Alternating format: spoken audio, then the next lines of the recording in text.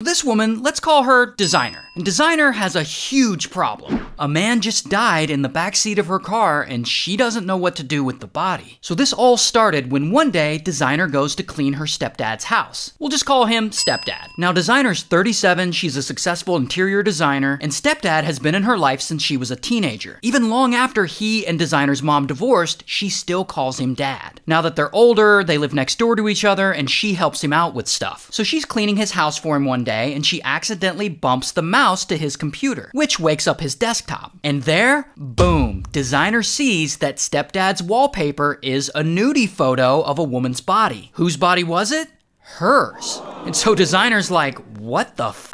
And she gets on his computer and she searches and she finds literally hundreds of nudie photos of her. And they're allegedly organized and they're categorized into folders by body part. And she's devastated and she's disgusted. She took these photos consensually for previous boyfriends. How did Stepdad get them? And she can't sleep. She's wondering if he's stalking her. I mean, this is tormenting her really bad. So after a few days, she comes up with a plan. A plan to make sure Stepdad never does this to anyone else. Now this whole time, Stepdad hasn't been at home. He's been at the hospital because he's got an injury. And when it's time for him to come home, he needs a ride. And Designer's like, sure, I'll come pick you up, because she hasn't confronted him about the photos yet. So she shows up to the hospital to pick him up. And he's happy to see her. I mean, she brings him chocolates and Jack Daniels, two of his favorite things. Now, allegedly, she has pumped one of these items with Stepdad's prescription pain meds. And on the way home, he consumes those items. So by the time they get back to his house and she pulls the car into his driveway, he's completely passed out. And this is all a part of her plan. Poison him with his own pain meds, then strangle him, then carry him to his own bed to make it look like he died of an overdose in his bed. So there he is in the backseat of her car, passed out. So step one is taken care of. But there's a problem with step two.